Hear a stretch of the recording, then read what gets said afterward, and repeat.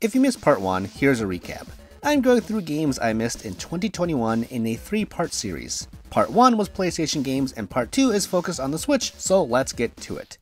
First up, we have Boomerang X, and it is one of the most unique shooters from 2021. You wake up with your character stranded on a mysterious island after your boat crashed. The first thing you will find is a glaive, which is like a sharp 3-bladed boomerang.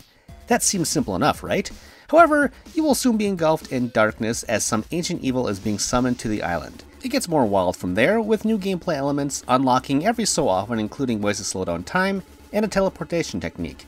It's a slick package that runs well on the Switch and was a true surprise. It was great! Next we have Cathedral, which is a Metroidvania seemingly inspired by Shovel Knight as if it were made on a Game Boy. That last bit is because the main hero is a big, chunky sprite, which is how a lot of Game Boy games were designed. You will assume the role of a knight who is lost in a giant castle and the only goal set forth right away is to escape. You can slash at enemies or bounce on top of them. There is gold to collect to help beef this mighty knight up, weapons to acquire which can unlock new paths, and hearts to gain more health. It's a solid Metroidvania loop that borrows from the best, but doesn't exceed any expectations. Moving on, we have Everhood, and it's like an homage to an homage. Undertale was the love letter to Super Mario RPG and Earthbound. Everhood is like a love letter to Undertale, but also those two other games. If you didn't know any better, they may think this game is a secret sequel to Undertale based on character and world design alone. It is essentially a series of bosses strung together with a few puzzles in between. There is no way to attack enemies. Instead, all you have to do is dodge attacks to the beat of the music. Everhood is also a rhythm game. A lot is going on here if that wasn't evident enough, and nothing unfortunately ever felt like it was thoroughly thought through. To put it another way, it lacks the flair of Undertale and instead feels like a okay shell of a concept without much filling inside. To Everhood's credit, the bosses and music are good even if they are unbalanced. Let's move on to The Legend of Tianding, which is an action platformer set in the early 1900s. You play as the titular rogue, Tianding, who has been likened to Robin Hood except, Asian. He helps the poor and oppressed societies. You get the idea. Your moveset from the start is massive, which made exploration and combat fun from the get-go. You can pummel enemies with your knife, or use your scarf to both stun enemies and steal their weapons. These weapons can range from guns to staffs to Molotov cocktails. The comic book aesthetic is also a nice touch. The pacing is a bit uneven and the story is a bit cliche, but it was a fun journey nonetheless.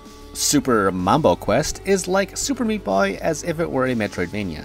It's a colorful platformer with goofy looking purple monster as the hero who has their tongue sticking out. This tongue can help you bounce off a wall, so it's not just for show. The game is divided up into small rooms, each with a certain amount of crystals and coins to collect. Grab enough and the next area will unlock. These rooms are open-ended, with you not asked to do every single one. The controls are super tight and it looks great too. However, the experimental combo doesn't fit together perfectly. The need to collect items to move on defeats the momentum of just wanting to perfectly dash around levels. Finally, we have UnMetal, which is a parody stealth game that is trying to pay homage to Metal Gear.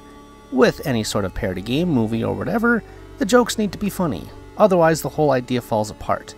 And while I did chuckle a few times, most of the jokes fell flat. It was a bit too try-hard, poking fun at various obvious tropes, but not figuring out a good way to be clever with them. The gameplay isn't much better. It falls in line with the NES games with a few modern twists. You can distract enemies with coins before knocking them out, for example. The one new addition I liked was the leveling up system. Punch enemies, gain perks that carry through. Simple, but good. And that's it! So, we covered PlayStation, we covered Switch. What will the last video be? I wonder. Well, join me to find out. Did you like that video? If you did, please like, subscribe, and spread the good word of ReActionExaminer. If you want to read more of my stuff, you can find a plethora of my articles over at TheGamer and Game Rant. All of those links and more are in the show notes below. Thanks for watching!